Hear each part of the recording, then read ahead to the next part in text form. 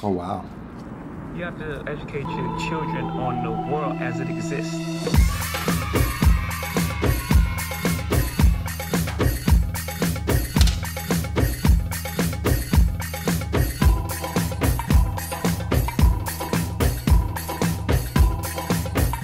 Today's all about Mexican street corn. Probably one of the most popular corn dishes. I was gonna grill these guys, but I've been watching YouTube videos from actual like Mexican street vendors serving this, and I noticed there's no grilling usually. It's steamed or boiled corn. So I'm gonna sort of do a little bit of a blend. I'm gonna do a quick cook in the microwave first, kind of loosen up the husk and the corn, and then I'm going to open them up, de-silk it, and then roast it for a little bit in the broiler just to kind of get some color. I don't want to grill it because I want to show you how to do it in the oven in case you don't have a grill.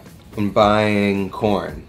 Corn is one of those things that's really modified. Everything in this country has corn syrup in it, so it's one of the things we grow the most, and we grow them in these huge monocultures. Don't even grow it to be eaten by us. We grow it as feed and to make corn syrup. So I've noticed a degradation of the quality of corn, so you should be diligent with it. When you're shopping for it, you want to sort of make sure it's a moist husk. You don't want it dried out. You want this guy to be tight. Another thing you want to do is you kind of want to peek in. Make sure that the corn kernels come up to the top of the husk. I've noticed this thing where like I'll buy corn and I'll get it home and like there's no corn kernels on it. I don't know if it's because of this genetic stuff or what, but I don't like it. It's sketchy, and like almost probably 70% of the corns that I'll pick before I buy it will have that, and that's just a waste of money. So I'm gonna check each one to make sure I have nice corn kernels all over the place. Summertime's the best time to get it. It's the sweetest. So again, hit up a farmer's market if you want to be the safest. Otherwise, I'm gonna try and make this as close to a actual authentic Mexican street corn, elote, whatever you want to call it, as I can. And basically what you're gonna need is cotija cheese. It's like a Mexican feta parmesan. It's not as salty, but it crumbles. And this is the stuff that they actually use. I've got different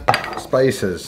So again, I'm gonna use paprika, I'm gonna use some cayenne, I'm gonna use chili powder and sumac. It's a special ingredient. I told you about it last episode. You can leave it out. I'm gonna put it in. These all sort of have different like colors to them. So what it's gonna do is flavor and garnish it really nicely at the end with different array of reds and spices like that. We got lime. They don't really serve with cilantro, but it's got nice color and it'll make it pop, so I'm gonna add it. And then of course mayo, and I'm gonna butter it as well.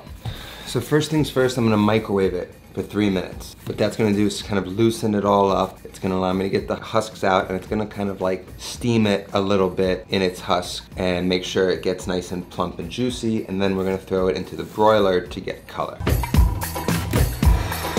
3 minutes, and it's basically 80–90% cooked, probably all the way cooked. So now we wanna keep the green on, but remove the silk, all of this nasty stuff.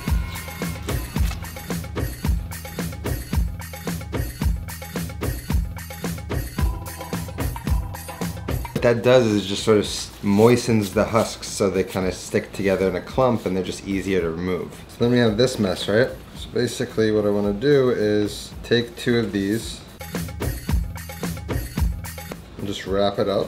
Just kind of crisscross 2 of them, and then you can just like French braid it.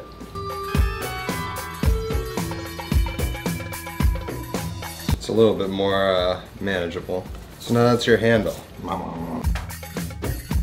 Take some butter. I don't know if that's authentic, but that's what I'm doing. Some salt.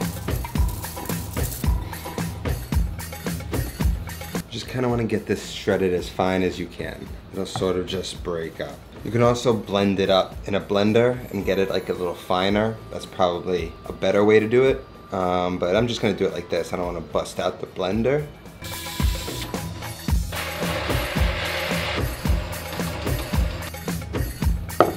You don't have to do that, but like it's going to be 1,000 times better because that's just how they do it. The powder is going to sort of just dust the whole thing. The thicker the cheese is going to be, there's going to be gaps in it. It's going to look incomplete. A fine powder will coat the entire corn, which is how they do it over there. have a lime. Get it ready in your squeezer, because that's how they did it in Mexico. Now we're going to broil this and get some color, and then we're just about done.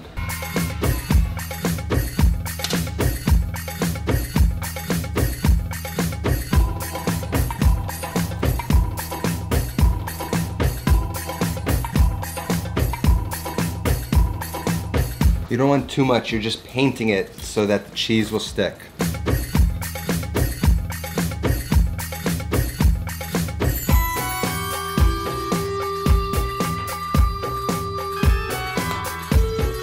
Tad of cayenne.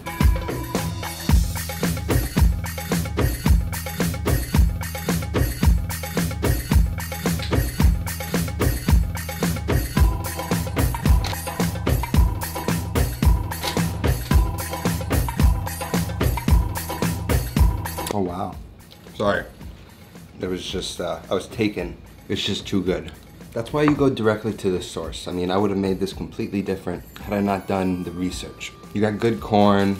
You have a nice little presentation here. You've got the right cheese. It's flavored because I seasoned it with salt, and it's got butter, so the corn tastes good. The corn's cooked. And then you've dusted it completely with cheese, which is authentic. And then what you've done with the spices is like that's flavoring and seasoning it. So that's where you can sort of get creative, and if you get close, I don't know if you can see it, you can sort of discern the different spices, the sumac, the chili powder. It does amazing things to flavor it. This is primo. Well, I don't know what else to say. If this hasn't sold you, then I don't know what will. Save the flight to Mexico and make it at home.